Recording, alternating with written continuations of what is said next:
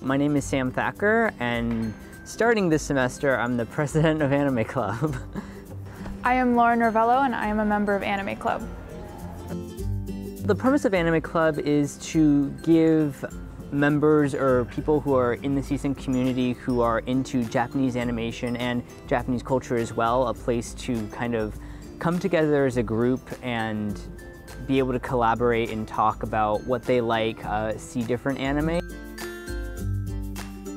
What we do in Club is we do screenings, so members can go ahead and vote in shows that they want to see or they think people in Club would enjoy, and if it gets voted in by Club after they pitch it, we watch it the following week.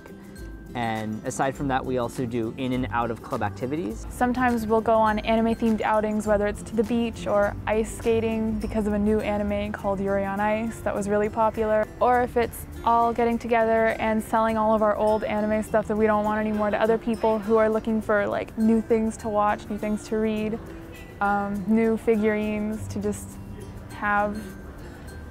The people who aren't in the club, I would say that the club is a lot of fun. It's a great way though to meet new people, learn about new things in different countries, different cultures.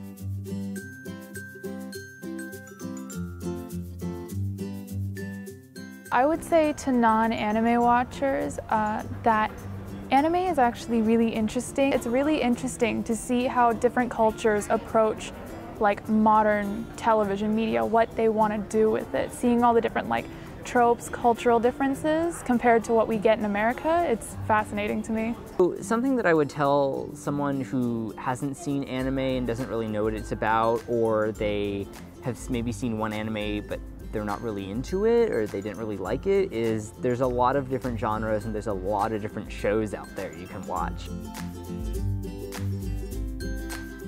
Before I joined Anime Club here at CSUN, I was kind of a little, oh, you know, I like anime, whatever. It's cool. I talked to a few friends about it. But being able to kind of thrive in a community environment where like I can like talk to all these people and they'll recommend me all these shows and they're really cool people, and that was really what kind of helped me open up to just being able to talk about anime and whatnot.